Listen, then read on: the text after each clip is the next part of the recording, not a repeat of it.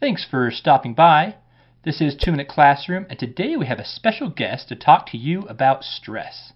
What stress is, how it affects your body, and what you can do to reduce the negative effects of stress. Because being a student can be pretty stressful. Take it away, Maya.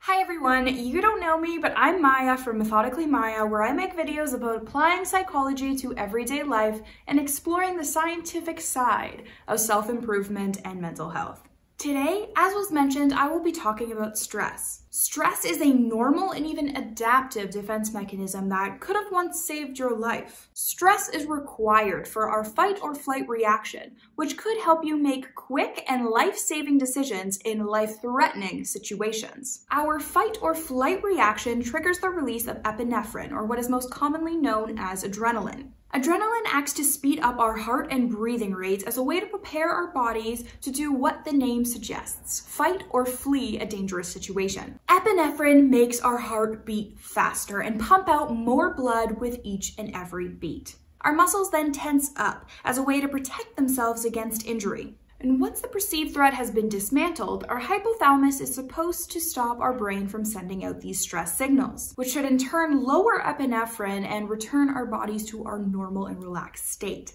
However, sometimes our stress response is not turned off, which can cause elevated or prolonged stress neurotransmitter release, which is what psychologists and doctors call chronic stress. Chronic stress has a multitude of negative side effects, some of which include irritability, anxiety, depression, headaches, or even insomnia. Chronic stress can also take a toll on our organ systems, specifically the cardiovascular system, the muscular system, and the immune system. Epinephrine causes our blood vessels to constrict in order to divert blood to our muscles in preparation for action. However, the long-term side effects of prolonged blood vessel constriction is actually high blood pressure and elevated risk of heart or stroke. Because epinephrine is preparing our muscles for a fight or for a flee, chronic stress can leave our muscles tense. This can be presented as back or shoulder pain, body aches, or even as headaches. Our immune system is also affected by chronic stress.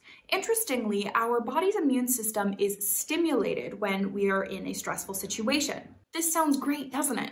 The problem here is that prolonged stimulation of the immune system can actually weaken it and make us more susceptible to viral illnesses like the flu or even viruses like COVID-19. So chronic stress is a big deal, and it can have detrimental effects. So now let's talk about what you can do about it. There are some pretty basic things that you should be doing. This includes eating a well-balanced diet, getting enough sleep, as well as being physically active.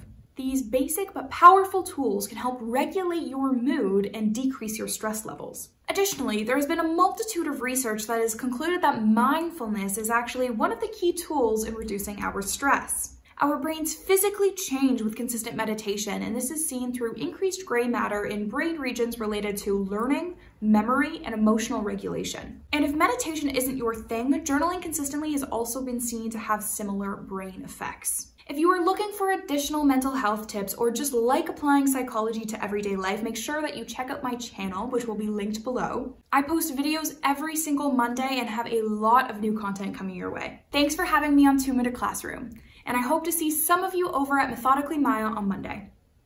Virgil here. I also want to encourage you to check out Maya's channel. She has high quality content that you'll love. Let's make her week and get her to 1,000 subs. Thanks for watching, and I'll catch you next time.